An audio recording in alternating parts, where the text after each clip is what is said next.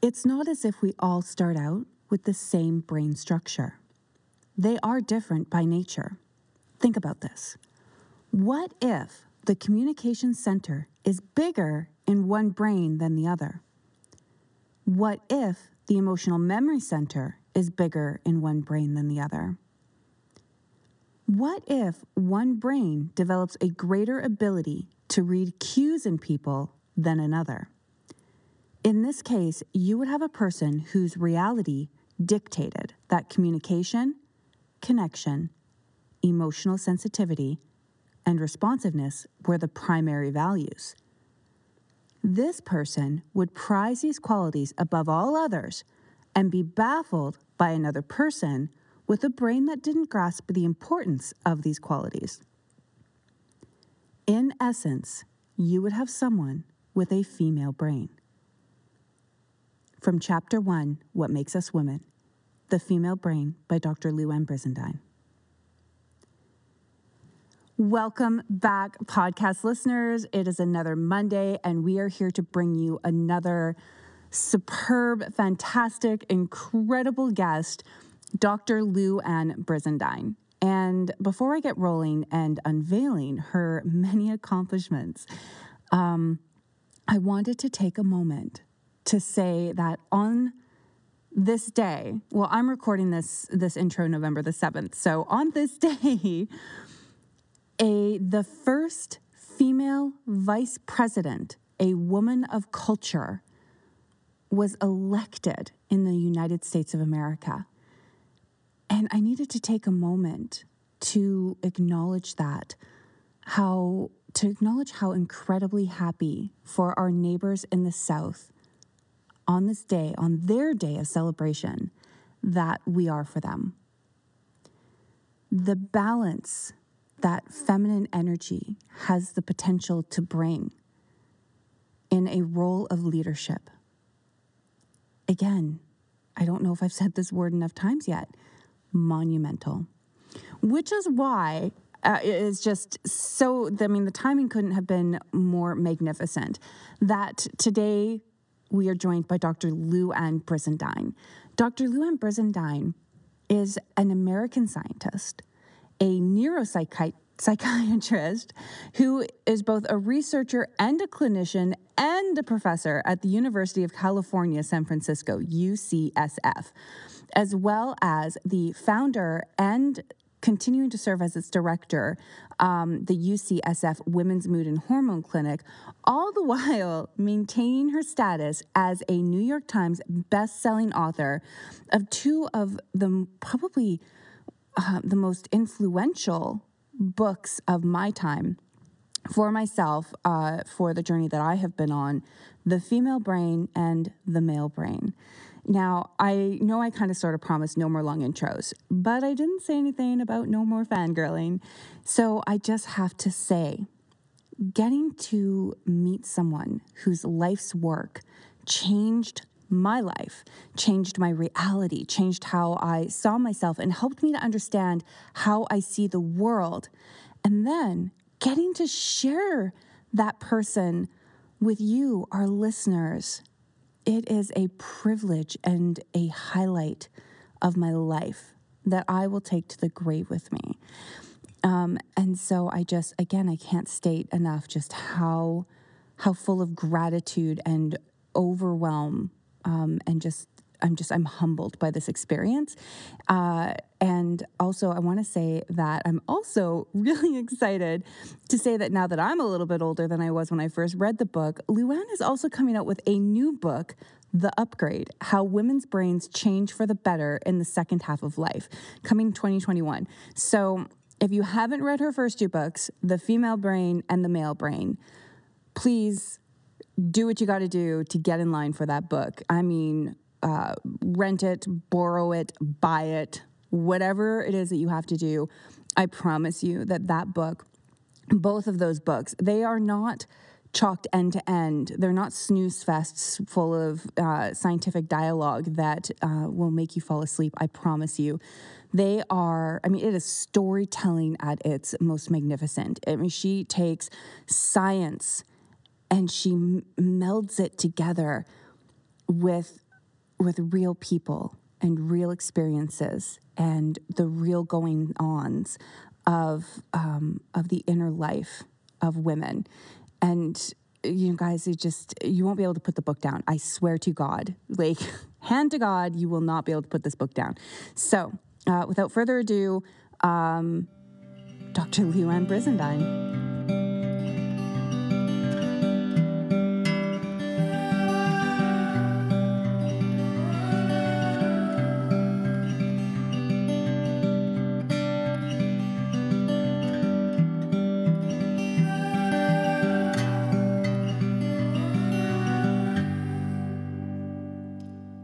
Good afternoon, podcast listeners. Thank you so much for joining us here today. We have Louann Brizendine. Louann Brizendine is a neuroscientist. She wrote two of my favorite books, and we're talking, I mean, when people ask me about books that have changed my life, these are two of the books that I can't recommend enough. Thank you, Louann, for joining us here on the podcast Focus Forward. Great to be here. Thank you so much for having me. How are you doing today, Louann? We're doing great. You know, we're all kind of still on lockdown for the coronavirus, but other than that, here out in California, it's smoky and wildfires. But other than that, what else can you say? Absolutely. So, Louann, I was wondering, I've obviously already done a bit of an intro, but I was wondering if, from your own words, if you could just tell us more about yourself. I mean, I'm sure our listeners would love to know, where you got your start, how you became interested in the brain itself, what motivated you to write your books that you've written, and just what keeps you passionate about where you're going in life. Well, that's an interesting question because I don't know how far back you want me to start, but I was born actually in Kentucky in Appalachia, in a very poor region there, and then we kind of moved around the country quite a lot. So I kind of came from a fairly my mother was a school teacher, so I came from a background where my parents really were kind of educated and interested in education, but we were very poor and didn't really have a lot of advantages. But at any rate, I was able to get really interested in biology very early, kind of in my high school days. And you'll like this one. It's like I wanted to go to college to UC Berkeley, but I didn't quite have enough money to come the first quarter I wanted to come. So my parents said that if I made half of the money for the first quarter, they could pay the other half. So what I did, I spent 3 weeks dancing in a teenage go-go bar, and love it. I love it.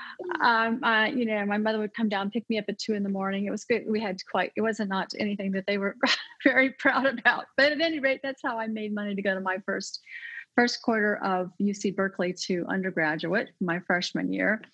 And from there, I got very interested in studying neurobiology, and the hormones and behavior was very early into some of what the researchers were working on in terms of like how giving a hormone, they do all the animal studies, how giving a hormone to an animal or how hormones in humans cause our behavior, and in what ways they cause our behavior by activating certain switches called receptors in the brain, and can actually turn on or turn off a behavior. So I thought, God, this is really down my alley. I loved it.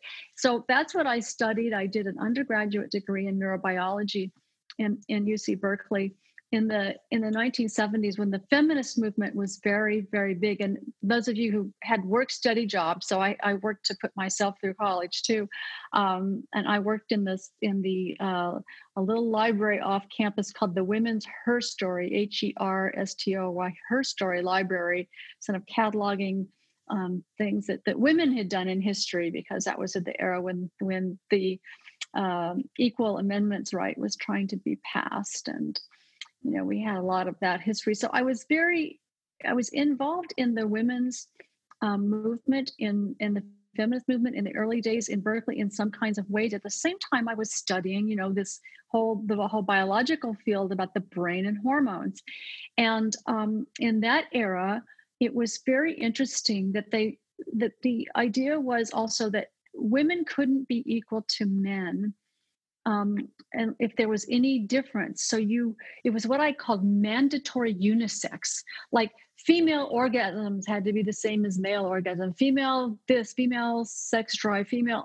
It had to be the same as. It was kind of mandatory unisex. Otherwise, if you weren't exactly the same as men, you couldn't claim that you're equal to men. Which I know is kind of a funny idea nowadays because we've moved so far beyond that. But in those days, that was what it was like. So here I am studying the hormones and the genders, what makes the female behavior, female sexual behavior, male sexual behavior different. And yet the whole culture was like, oh, no, don't say there's any difference. It's not allowed to say it's any difference. It's just the same. So I was being sort of a heretic in one area of my life. And then in the other of my, I'm like, 19, 20, 21 years old at this point. And so I was, it was colliding in my brain all at the same time.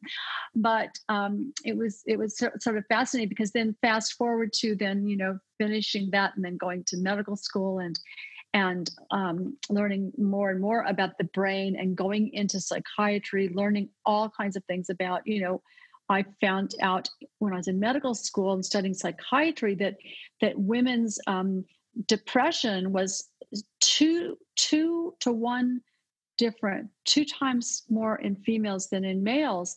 And so I started looking at that, and the age that starts is between, female and male children.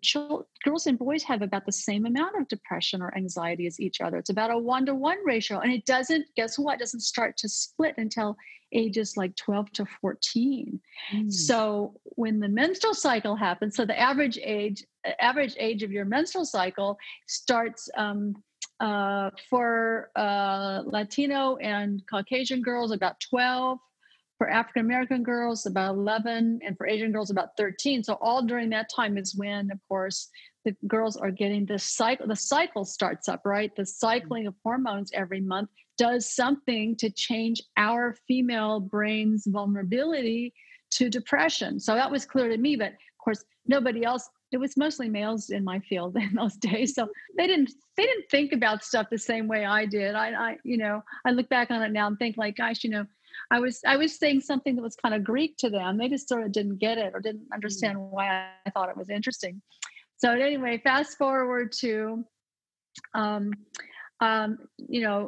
deciding to start the Women's Mood and Hormone Clinic when I left the East Coast. I went to medical school at Yale, and I did my residency and faculty at Harvard. Then came back to California at UC San Francisco to take a job at UC San Francisco, and I started something called the Women's Mood and Hormone Clinic that was specifically for treating women's, depression, anxiety, PTSD, all those kinds of things that had fluctuations based on the fluctuations in the menstrual cycle.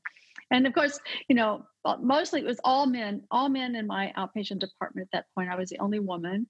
Wow. And they all would just kind of say, oh, that's just Louann's hormone clinic. So that was, and that's, so fast forward to that's doing that for 12 or 15 years before I wrote the Female Brain book.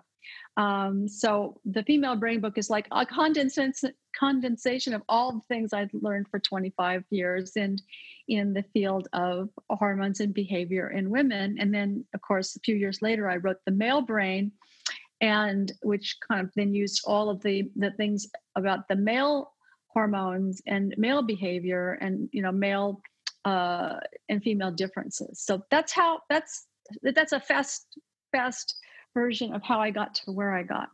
I mean, I love it. I mean, I think, for those of you listening, you already know about my great fascination with, biology and the human brain and the hormones and the difference between men and women. But, one of the interesting things, I want to tell you about how I actually came across your book. And I don't know if in our previous conversations, I had really, told you the whole story. And I had started to work on my book, Sonder. And there was this part I was writing about this, what seemed to me, even just going back 15 years, or 17 years or whatever, however long it had been, I was looking from the outside in at what had what had provoked me to make what looked to me like a split second decision. So I had been groomed to become a prostitute at that time, or child sex trafficking as it's now referred to. But there was this moment where I didn't understand why it was this specific moment that triggered me to suddenly say, okay, I will go out and take a date and exchange, oral sex for money for this group of people. I couldn't understand it. And I was looking so hard to write the story from a place that would help other people understand this decision that I myself still didn't understand. And so I was living in Red Deer, Alberta at the time. And I was walking through, I was always haunting the stacks of books. And I am not even kidding when I say that all of a sudden a book fell out of the stack, literally at my feet. It was just a Freaky Friday moment. And the book was yours, and it was The Female Brain. And I picked it up and I went, that's interesting. And I'm a big believer in science. And so I was like, well, I guess I'm taking this home today. I don't really know what it's about. And then I took it home and I started to read it. And it blew my mind because it answered so many questions. In fact, it answered the question that nobody had been asking because nobody knew to ask it, which is why I really get a chuckle out of you saying that, when you were asking questions in school and men were looking at you like shaking their head going, oh, no, like, we don't know what is you're after here. It was the similar thing. I had all these questions. Nobody had the answers because they weren't women that were engaging at that time looking for, answers to what was taking place within human trafficking. And what came up was biological instinct. And for me, it was just such a beautiful moment to finally have that aha. And what I loved is in one part of your book, The Female Brain, you say, biology becomes destiny. And now I'm going to paraphrase, but if we lack awareness about where we come from and what's going on with our own bodies and our own hormones in our own lives. And that was so entirely true. What had driven me to make a choice was biological instinct. And I'd love to dive into this with you. And I don't even know where to begin because I have so many questions. But I really think maybe if we started at the beginning with the young little girls, I believe it's 3 months is when girls start to have their brains flooded with hormones that start to change the way that they view reality and the way that they see themselves. Maybe you could take us from there. Yeah, I think it's something that's not really known very much by even a lot of scientists, but it's a time of human development between the age of 1 month old after you're born, and in girls from 1 month old to almost 2 years old, the ovaries start pumping out huge amounts of estrogen at levels that was almost like adult females, and it lasts for a couple of years. And they think that why all that estrogen is coursing through their whole body is to kind of set up the whole brain and body to kind of prime it for both female behavior and female reproduction. And at the same time, between 1 month old and about 9 or 10 months later, first year maybe old of boys, it's also called infantile puberty. Their testicles are pumping out huge amounts of testosterone, almost up to adult male levels. And it's flooding the brain and body, sort of priming the whole brain and body for male behavior and for male sexual behavior and fertility. So then human beings, a lot of animals just kind of go and start right into puberty right away, but we humans have something called childhood. So all these hormone flooding things just switch off at about 1 or 2 years old. And we have males and females have about the same low levels of estrogen and testosterone from their testes and their ovaries for about up until like 9, 10, 11 years old for girls, when the early beginnings of releasing the hormones again and waking up the ovary again, the pituitary starts to wake the ovaries up again at, sometimes 9, 10, 11 years old. And then the first period doesn't happen until about 11, 12, 13. Boys start, their pituitary starts to wake up the testes again. at about ages like 12, 13, 14, and boys then about 13.5 is when a boy tends to average age for first wet dream for boys, that which sort of tells you that the whole male system is working at that point. So they we have childhood, we have that whole period where there's not any like of the hormonal fluctuations that will go on later, and the hormonal fluctuations that went on in that first year of life, and actually when you're still in utero as a fetus, were going completely full blast until they got turned off for the period called childhood. So that's kind of how things all get started for the rock and roll of puberty. Well, what I find so fascinating about that is, before the childhood, when the hormones are going crazy, my interpretation or my understanding of what I read in your book is that this is the defining age where girls are becoming wired for reading emotion, and they're also interpreting or attaching their self-value and worth to when people pay attention to them, or facial expressions, and learning to read. Was that a correct interpretation of that? Yeah. So what we know early is that little girls. Couple things happen. So little girls start to pay lots and lots of attention to faces, and sort of like having that emotional action. If you've ever had a little girl that's like whatever they are, they're like they're 3 or 4 and they'll sit on your lap, and the first thing they'll do is they'll touch their ears and look at your earrings, or they'll look at they kind of inspect you and look at all of your little like the female whatever you're wearing. There's lots of little girls who are very interested in all of the kind of fashion of being female, and lots of little girls start to be very interested in having things match and go together. And so part of that, what that's about, of course, is like they want to fit in and they want to be like the big girls. They want to be like the mommies. So little girls will play they start to do a different type of play. And about 3 or 4 years old, they've studied the difference in play behavior of females and males. So little boys will do this kind of play that's called more of a rough and tumble play. They'll come up and sit with the girls. The girls will sit and play with each other, saying like, "Okay, now you be the mommy and I'll be the daddy," or you be the doctor, I'll be the patient. And there's this one-to-one relationship, what's called role play. Little girls do a lot.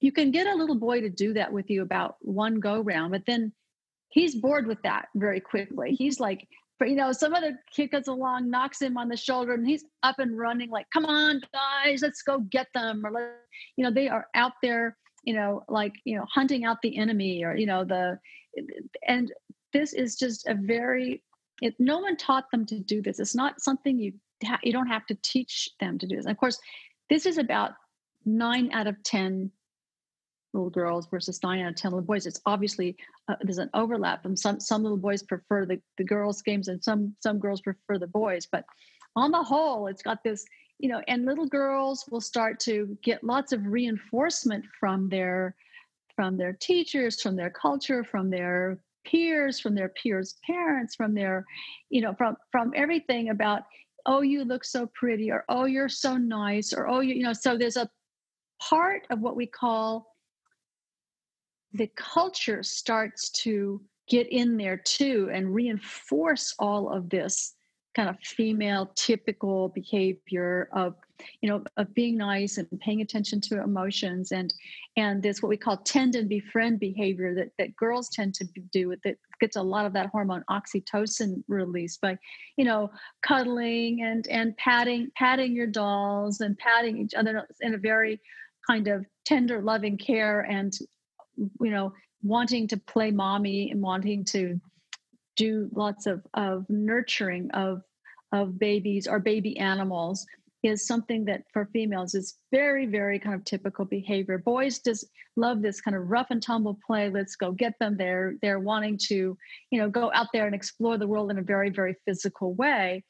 And our culture reinforces them for that. "Oh, what a strong boy, what a big boy." And, the bit about big boys don't cry, so there's a cultural piece that gets imposed up on your biology and hormone piece. And most scientists and most psychologists and most sociologists feel that it's about 50-50. This is all that stuff we call epigenetic imprinting, and that your culture imprints some things on your behavior and on your genome that sort of ends up making you who you are as a boy or as a girl as you grow up. It reinforces that. So these gender specific behaviors that we start little bit by little bit when we're younger start to play out more and more as we get older. And it's almost, there's lots of books written about this by psychologists, like how little boys and little girls in some ways grow up in a slightly different culture with each other. That stuff, how boys say girls have cooties, at that certain age. It's like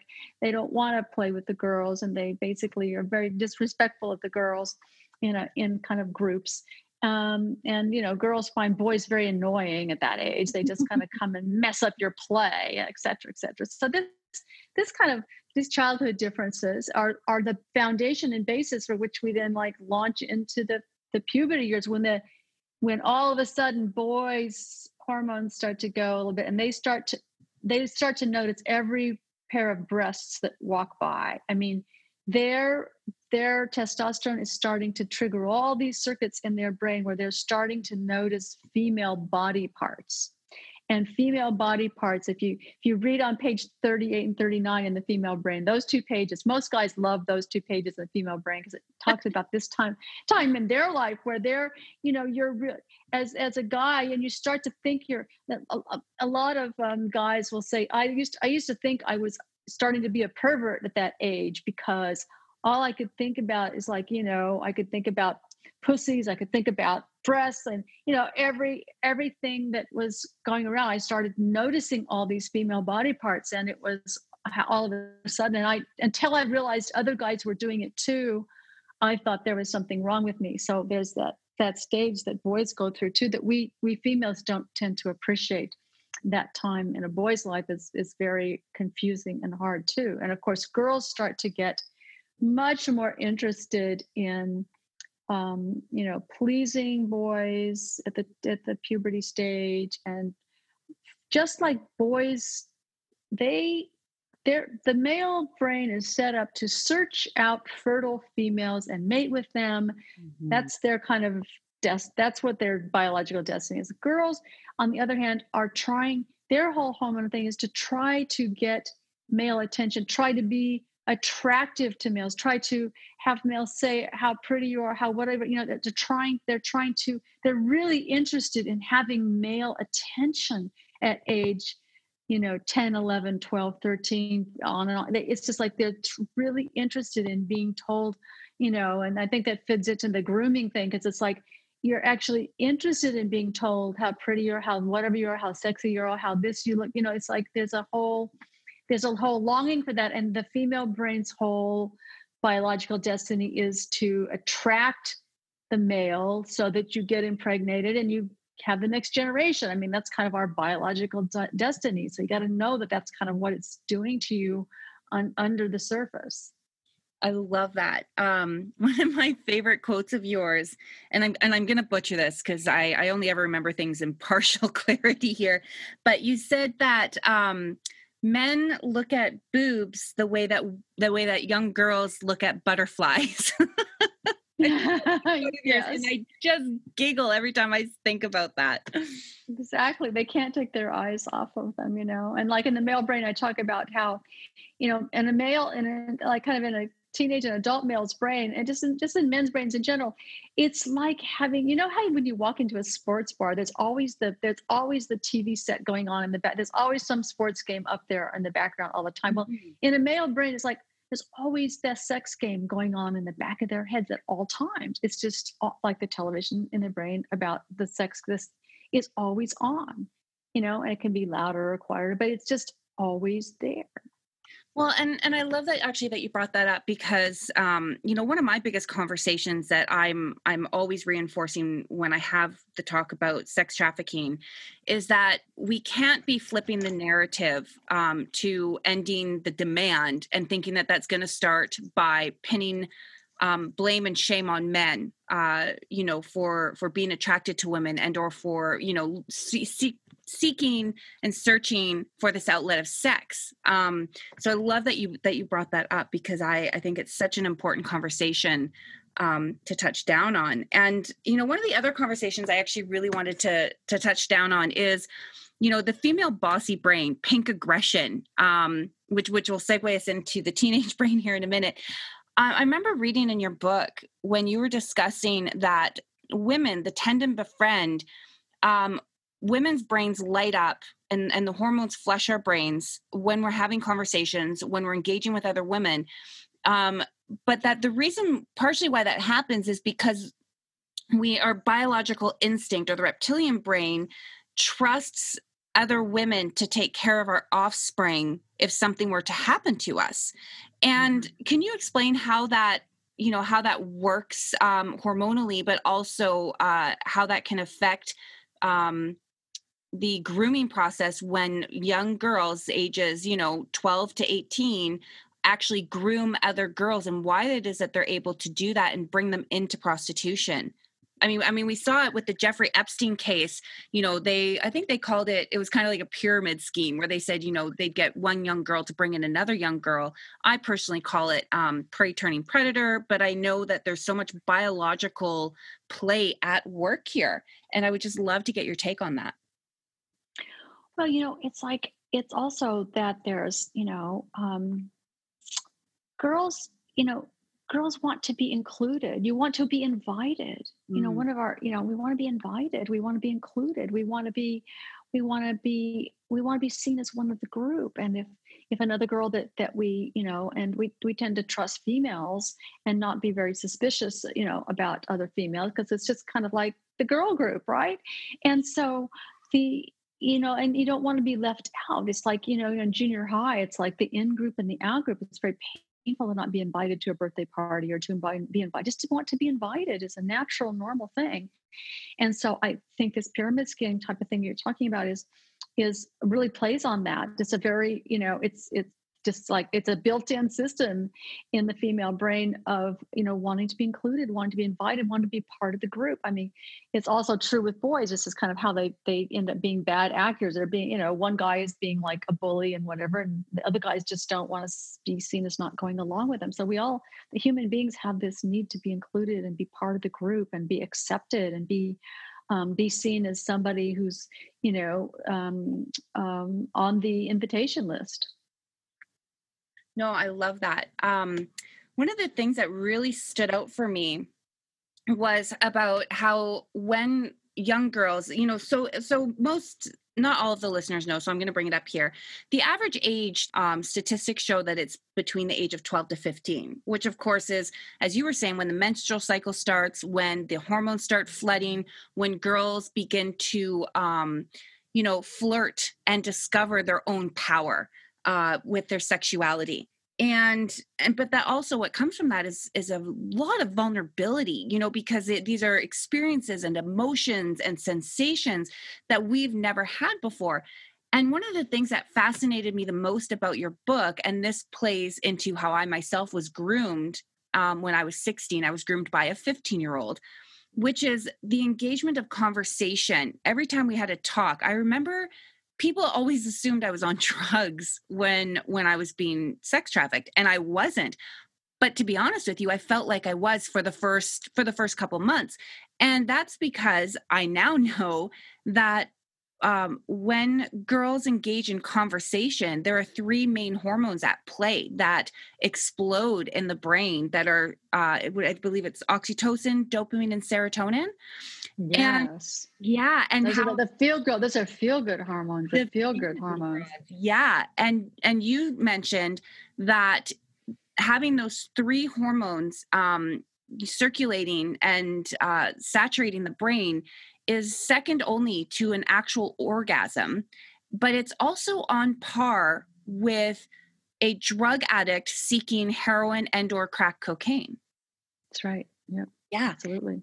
And what fascinates me about that is, again, that's that biological instinct and that biological state taking over and driving the actions of young girls who have no idea that they are in the throes of this just, of this biological state of under the influence, I guess, essentially you're under the influence and you do feel Yeah. high and you do feel drunk and you are feeling wonky and people are like, are you on drugs? And it's like, no, man, I'm just high off my own chemicals.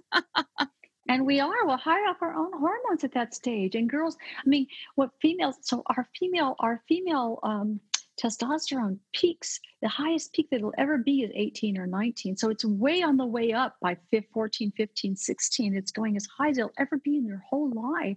And so it's the testosterone gives you the drive to like be sexy, be flirtatious, be, because the average age that you're supposed to get in the wild, if you're living in a different culture, that you're supposed to get pregnant and have your first child at 17. I mean, it's just everything is wired in the female body to do that. And so it's you're wanting the power and discovering the power you have over men, power you have over males at all of a sudden you grow breasts and all of a sudden you're being noticed, right? You're noticed, like you're turning heads and it takes a while to get used to the power, but then you start to like to play with it, and then having other girls, like the one that was 15 that was grooming you, having great conversations and having fun together is just like all those hormones in your brain are just like bing bing bing bing bing, like you're hitting the jackpot. Yeah. Well, and it makes you want to do more and be more. And it makes you want to embrace, the culture itself more, because the more conversations you have, the more, rewards you're receiving in the brain, and the more, which then creates more feedback from the other person. So you're constantly seeking, an even stronger connection with these people, because you're constantly being validated by your own neurochemical, what I like to call a shitstorm in your head. And what fascinates me about this part, and again, I'm going back to how I myself was groomed. I can't speak for other people out there, but when the relationship was established with me and the gang that I was a part of, that turning point for me, and this is the part where I said I had no idea why I suddenly flipped and made a decision to engage in sex trafficking. It actually had to do with the bottoming out of my happy hormones, which was again the dopamine, serotonin, oxytocin, and the rise of I believe it would be the cortisol. Is that correct? Your stress hormone. Yep. The stress hormone. So the minute that my friendship was pulled into question, my brain panicked and thought, oh my goodness, worst fucking case scenario, I'm going to be kicked out of this gang, even though this girl hasn't said anything. And in your book, you call it pink aggression. It was a subtle suggestion that I should be coming with her, but oh no, it's your choice. But the tone in which it was said in implied that there would be a break in our friendship. And I now understand. My brain went, shit. This is my survival. And if I'm cast out, biological instinct goes, if you are cast out of this crowd, you will be vulnerable and you will be living on the streets by yourself and you will have nowhere to turn to. But all of this is taking place silently. It's neurons and receptors, and it's my reptilian brain. I have no idea that this is the conversation that is taking place within my own body. All I know is panic, and I need to submit to whatever it is that's being asked of me. I need to. Oh yeah. You don't want to be ostracized. Ostracism for human beings, ostracism or being kicked out of the group is like a 911 call to the brain. Like, do something to show you're part of the group. Do something to show you're included. In boy gangs that have to do with guns, sometimes you're supposed to go out and commit a murder in order to prove that you're part of the gang. And it's all about, it's like this, it's staying close to just being allowed to have the credibility to be in the group and doing whatever it takes to stay in the group.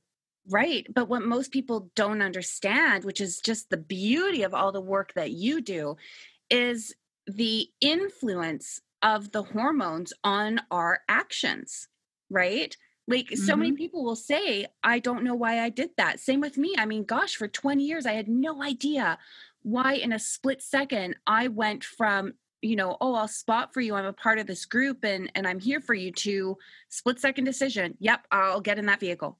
and it's such an important piece of the puzzle, I think, for people to really become aware of why sex trafficking not just takes place, but why the age group 12 to 15 is the most vulnerable. I mean, it's not just because they're unaware of that Because they become your family. yeah. And they can become your family. And what happens is your whole thing is to like separate from your family of origin, or separate from anybody who's trying to control you, that's a parent, or anybody that's trying to control you, and separate from them and go your own way it's your full blast in your whole body. Your hormones are trying to blast out of the orbit of like being held back by any family member. And so then you pop off into another group of your peers. And if your group happens to be like the group you were in, like that becomes your family for that's happened for all teenage, and the vulnerability of that stage, like you say, that age from 12 to 15.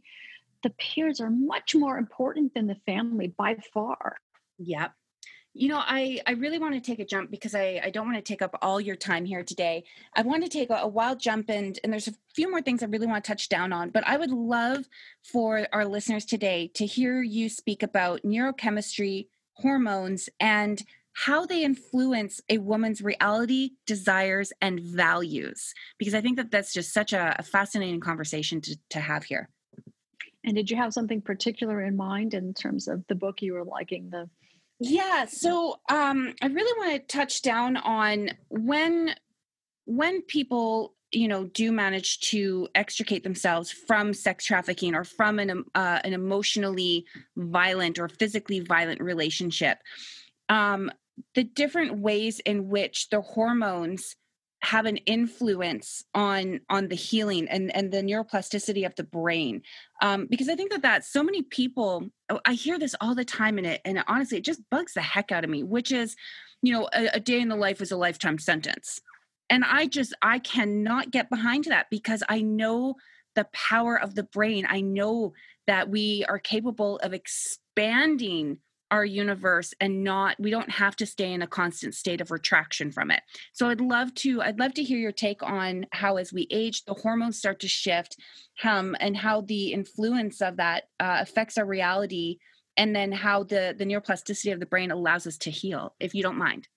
Absolutely. So I think one thing to keep in mind is like, no matter what our experiences are in the past, and no matter what, like let's say, for example, no matter what traumas somebody has been through in their childhood or in their adolescence or in their adulthood, those traumas are like they have the equivalent in the brain of taking a Jeep and driving it down a muddy road, and then the road dries up and the mud dries, and those tracks are all there. So there's a tendency every time you're going to drive that Jeep down that road again after that it's going to fall into those ruts. So it's like in the brain, it can become very crusty and difficult. So something needs to happen in the brain to stimulate plasticity. So somehow you need to be able to take the off ramp from that and let that kind of gel back up, so you can make some different ruts or going down a different path, and not keeping going back down that pathway in your brain where those ruts are. So, you need and the brain is great. It can build whole other different roads. It doesn't mean that the memory of those and the memory of those tracks aren't still there in your brain, but they don't have to be driving you all of the time. It's like, okay, it's there. It's something that you deal with. It's something that comes back sometimes in flashback. It's something that triggers you from time to time, but it's not your whole reality. It can be a piece of the pie of your reality, but it's not the whole pie. Mm-hmm. And so the more that you basically put together a different life for yourself, you have different peers, you have different relationships, you have a different experience of yourself in the world with other people, that starts to become your reality. And that's going to be the road that you're driving your Jeep down, not that old one with the dried out ruts that was from a painful time. It might be a memory back there. You may get triggers back there from time to time, but you will get out of it. And there are ways to build the neuroplasticity of the brain and the way all the chemicals in the brain, finding other things that give you that dopamine rush and give you sort of fun, excitement that you can feel bonded to other people will kind of take you down a whole different path, and that those ruts won't always be there to kind of grab you. I love that. And these are what I like to call actionable steps that we can take towards reclaiming our own power. And I would love to talk about, just the different things that affect hormones, because, when I was on the streets, obviously I was young, I was a high school dropout. I had no idea the role that, different foods, different hand creams, different shampoos, all of these things are capable of affecting our hormones. And could you expand upon that for us? Well, I think that one of the things they know, just in terms of the type of you, to feed all the cells and hormones in your entire body, you need to have, a healthy diet the best that you can without getting, poisoned by chemicals or poisoned by plastics, all the things that we know aren't good for us. So and to really keep all of your hormones flowing and keep all of your brain chemicals flowing and healthy, your heart, your breathing, there's really eating a very healthy diet, is and getting the right amount of sleep and the right amount of exercise is what the basic needs of the body. You need to go back to basics, which is like sleep, food, basically sleep, food, and having some exercise. And then the other balance to that too is like, having connections with other people that love you. And however, you have to put yourself in the presence of people that are safe and that really care about you. And choose, and how you can select and deselect the box. Deselect the box of people who just interrupt your being peaceful and serene in your life, and check the box for those people who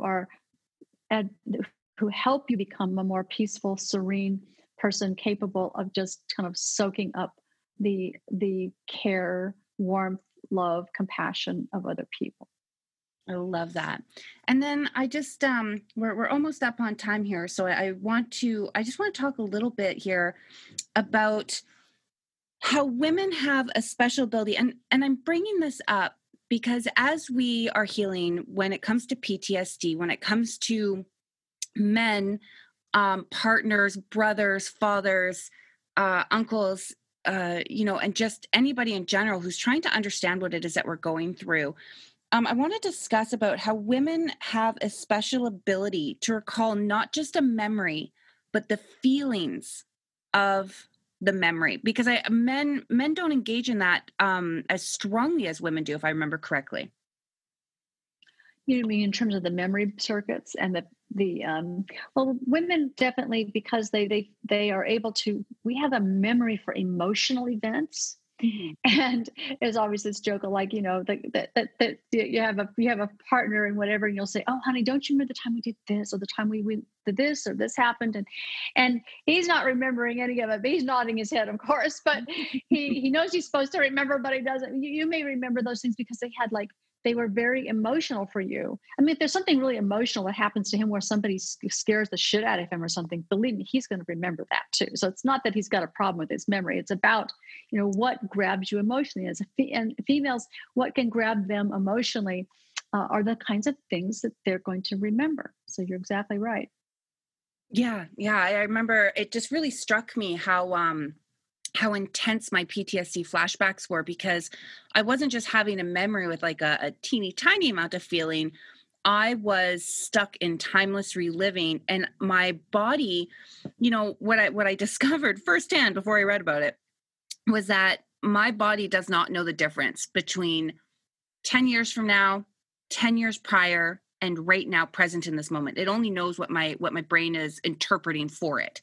And so when I would get stuck in this timeless reliving, it would bring up all this cellular memory, or this memory stored, and I would be feeling it viscerally in this continuous loop. And I just remember reading in one of your books there that men don't have as strong a visceral reaction in recalling the feelings with a memory. And so I always just thought that was just such a fascinating conversation that you had in your book. So it was really, it was just wonderful. Yeah, I think that doesn't cover even half of what I want to talk about. We're just getting started. We'll have to do this again. It's just been really, really nice and very lovely to get the chance to talk to you about all this, because it's clearly, it's so important to understand the foundation of all this, so that then you can turn back to yourself and your own experience and validate your own experience as being, oh my God, that's true for me. That's how it is. That's how it feels. And I'm not crazy. This is really how it is. Mm-hmm. Yeah. And I just love the influence of your book. I love how you opened me up to awareness of my own body and the awareness of the influence of the hormones on my reality.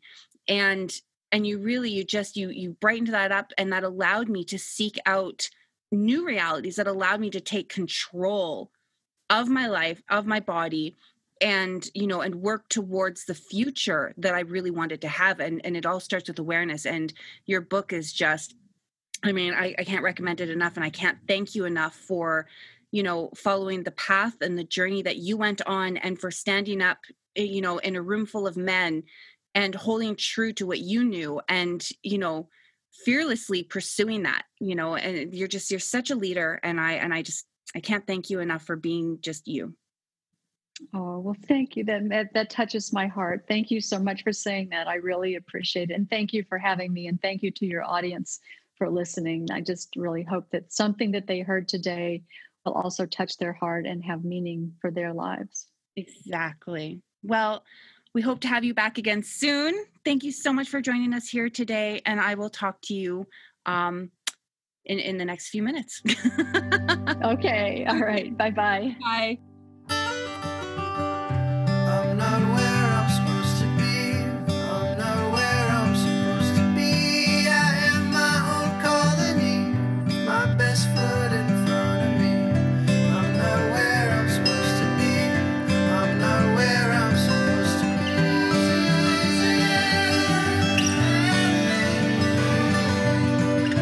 I'm not where I'm supposed to be. I'm not where I'm supposed to be. I am my own colony, my best foot in front of me. I'm not where I'm supposed to be. I'm not where I'm supposed to be.